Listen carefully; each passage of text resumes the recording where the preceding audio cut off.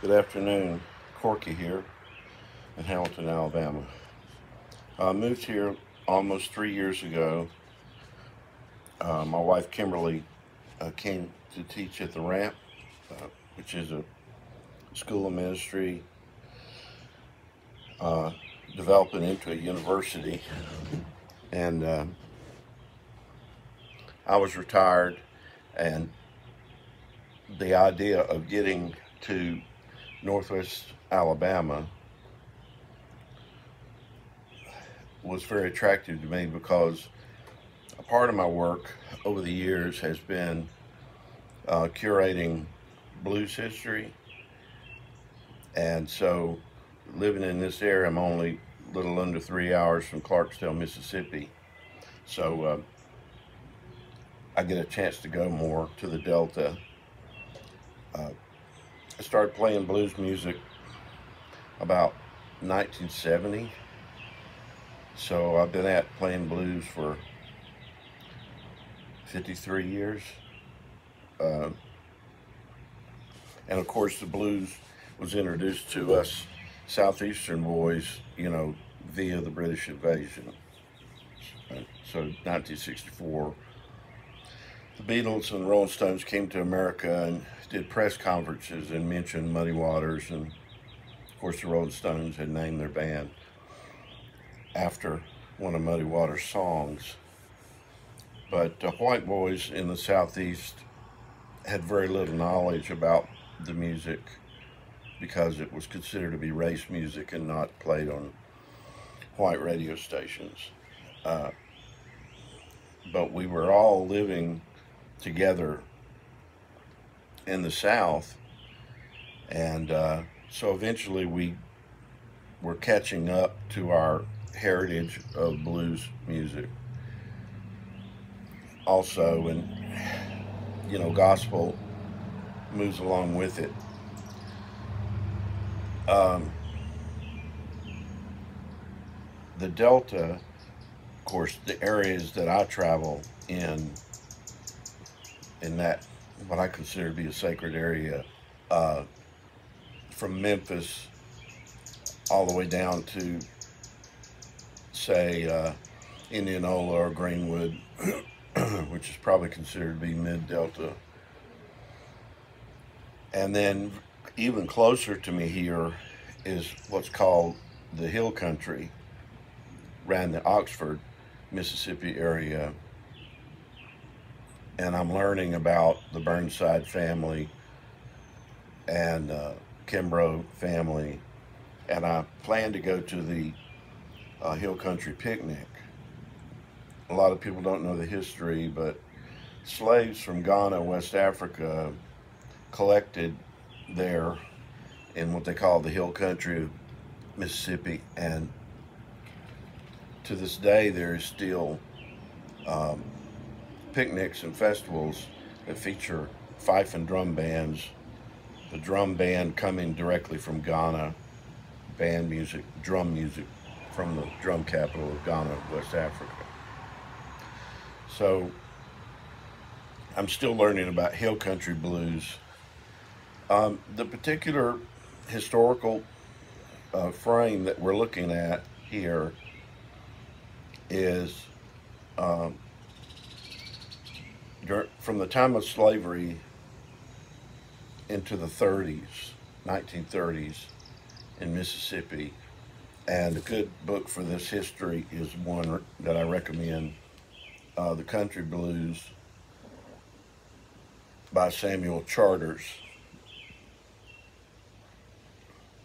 Now, country blues would be blues that began with acoustic guitar, Muddy, as well as Howlin' Wolf and a number of others. Uh, Charlie Patton, these guys would have begun playing acoustic blues, Robert Johnson and so forth. So the acoustic blues at its height was about the 1930s now. And shortly thereafter, Two factors led to blacks moving north to work in the factories. One factor was that the railroad was able to take them to Chicago and Detroit from the Delta. Secondly, the technology on the farms. And when we do the tour, the blues tour, we go to Hobson Plantation, which is where Muddy Waters drove the tractor, Howlin' Wolf drove the tractor, I think. And we go to these farms, and of course, Parchment Farm Prison, Mississippi State Penitentiary, is itself a farm. So these men, Charlie Patton for one, worked on plantation, and he also worked in the prison. So this during this period, it was acoustic blues, which was the beginning, what we call country blues, right? And then because of the technology that that replaced, like cotton pickers, people picking cotton, the technology that made that automated, you know, and modernized, put a lot of the blacks out of jobs in Mississippi, and so they migrated north to cities like Detroit, Chicago, St. Louis.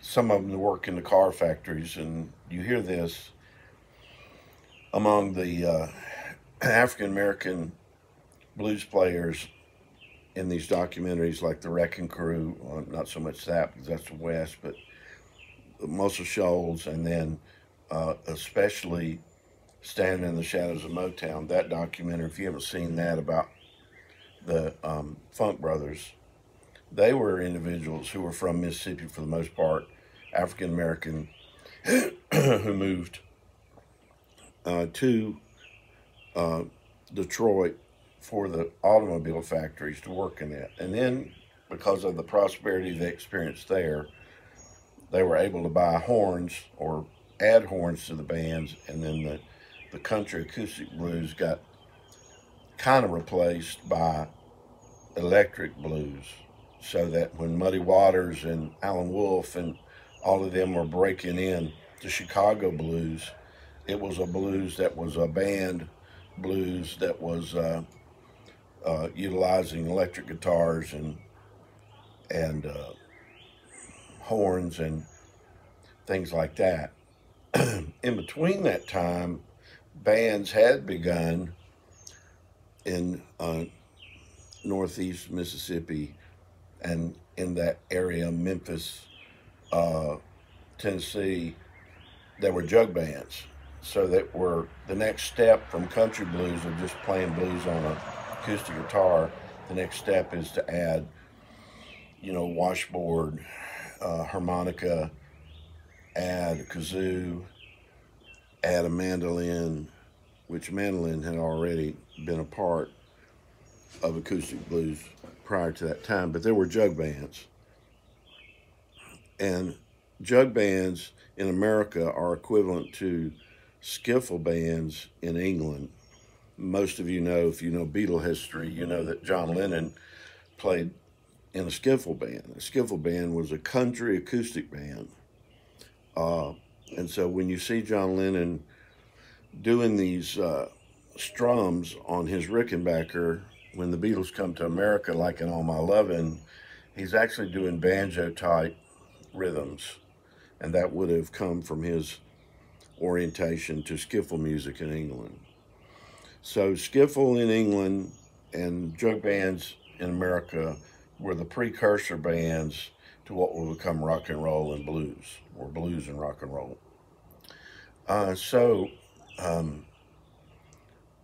This area of Mississippi, when you research that, if you go on one of my blues tours, which I've done, I don't know, 7 or 8 of them over the years, educators coming down here, and I take them to the cemeteries, the churches, locations of the old juke joints, and the museums that are in Mississippi. There's a great one in Clarksdale called the Delta Blues Museum. There's now a Grammy Museum in Greenville, Mississippi, and then there's a small museum in Leland, Mississippi, which features Johnny Nigger Winter because their dad was a mayor there. And people come and we travel for one full day up and down the Mississippi Delta, and we go to these sites. So we're talking about towns like Clarksdale, which was the hometown of Muddy Waters, and of course Robert Johnson played there a lot. B.B. King, Indianola. We go to Indianola to the great B.B. King Museum. So message me or contact me if you think you're interested in going on one of these tours.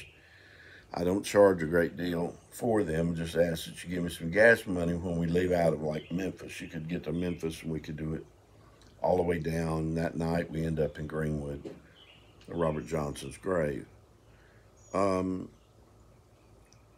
These sites are maintained, a lot of them, and also the museum in Chicago, to Chess Records,